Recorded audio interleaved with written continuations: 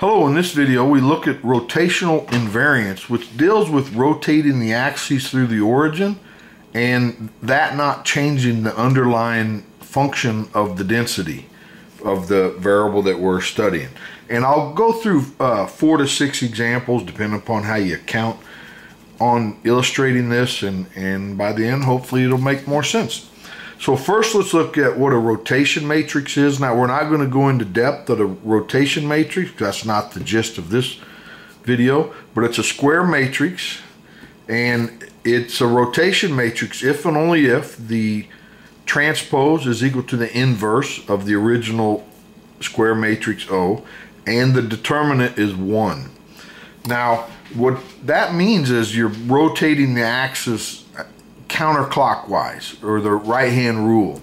And now some include rotation matrices with a -1, and those are often called improper rotations. Let's let X be a k by 1 vector, then Y is a rotation of X. So rotational invariance means the density of f of X is rotationally invariant if the density of f of X is the same as the density of this rotation. And now that I look at this f and the, well, yeah, it's saying the f's are the same. And it only depends upon the length of the original vector X.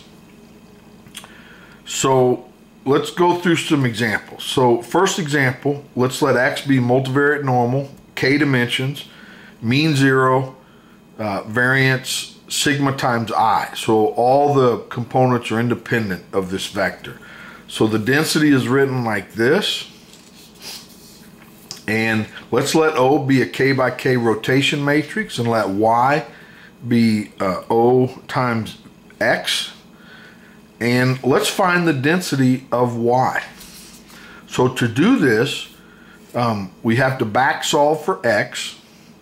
And then we take the Jacobian, which is the partial derivatives of O to the Y with respect to this vector X, and anyway, it turns out to be just the rotation matrix, derivative of the rotation matrix, which is 1. Now note that the length of X is the same as the rotation of X, right? Because rotation matrices preserve length, and this is this, and OX is YY, and this is also, this is the identity matrix, so these are all the same, but this is saying that the length of the, when you back solve for X, these are all the same length of vectors. That's kind of the beauty of an orthogonal matrix, or a rotation matrix. So the density of Y is, you plug in this transformation into the density of X, take it times the Jacobian, which is 1, and then you plug everything in and you get this.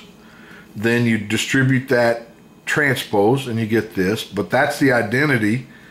So you, or you can think of it as this, this product has the same length as X. So right, so this is actually the same length.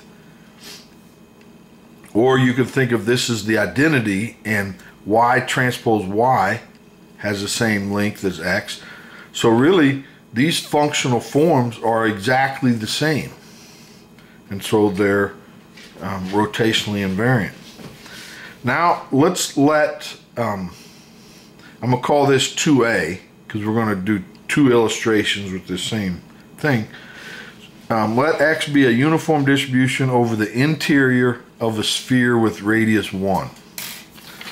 So that means that this is the density. So this is the volume of a sphere in k dimensions, and that's a k by 1 vector. So you invert and multiply, you get this. And notice that the length of all the vectors have to be less than or equal to 1. Then if we take a rotation of X, which is this, back solve for X, Jacobian's 1, all these, this length is the same as this thing, with the same as this thing, which we know is less than or equal to 1. So all these rotated vectors have to be less than or equal to 1. And to find the density of y, we plug in our substitution in the density of x times Jacobian, which is 1. And since there's no x's, we get the same thing, but that's the density of x. So this is a rotationally invariant function. But now let's look at something interesting that we've been doing the past few videos, is we look at this transformation. Now x is again this uniform distribution over the interior of a sphere. And if we look at this distribution, and we note that the length of this is 1. So these are all, z is like all vectors of length 1. And we showed in this video that f of z is a constant. Okay, and actually when we get to example 3b, we're going to illustrate why this is true with a picture. All right, and if you want to see more of a mathematical proof of why, then you go to this video. So in number 3, example 3, we're going to look at a uniform distribution over a square. And the square is from -1 to 1 in each direction. X1 and x2 are independent. And so this area is 4. So the density is 1/4, so it integrates to 1. Now let's look at a rotation of our x coordinates. And it's this. Back solve for x, Jacobian's 1. Now to find the density of y, we put this substitution in for the x density, which is 1/4, and it's the same density. So they are rotationally invariant. But let's look at this example. So z is x over the length of x, and my big note is that f of z is not constant. And some of these, the previous videos I was doing, that we were generating points around a circle or around a sphere, and we had to use transformations like this. But we said that when we're in this setting, you can't use this transformation because it doesn't create a uniform distribution around the circle. And I'm getting ready to explain why that's the case. So note that all these are of length 1, right? So the original x were between -1 and 1, -1 and 1, and we're randomly putting points in here. But this transformation takes every vector and bumps it down to this circle, right? So we are every point here is around this circle. But notice that if we're a point on the interior, and then we do this transformation, it gets shoved to the circle. Wherever we are, that transformation gets it shoved to the circle. But this point right there has higher probability. And the reason is all these points on here going through that transformation get shoved to that point.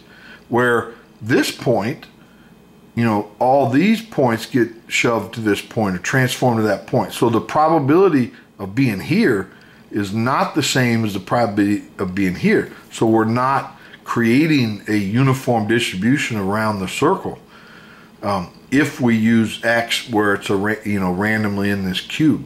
Now in example 2b, the density was uniform on this circle. But notice that if we're to be on a point here, it's only points on this vector that get extended to this point. And so wherever you are, this point is all these vectors extended to that point. And so the probability of being here is actually the same as the probability of being here, because the probabilities are the same. But if we use the square, the probability of this point is not the same as the probability of this point. All right, so now one more example that is not rotationally independent.